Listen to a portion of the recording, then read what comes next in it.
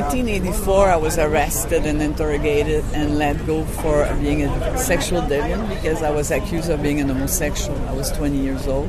That was really, really hard for me because it was really hard to go in the army and do the training.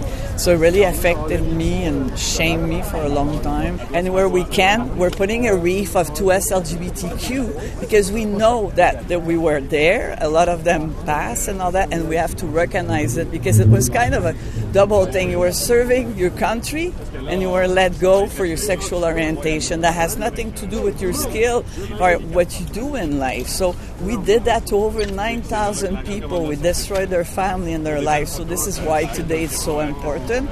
For me, it's a way to reconcile and feel like part of it again.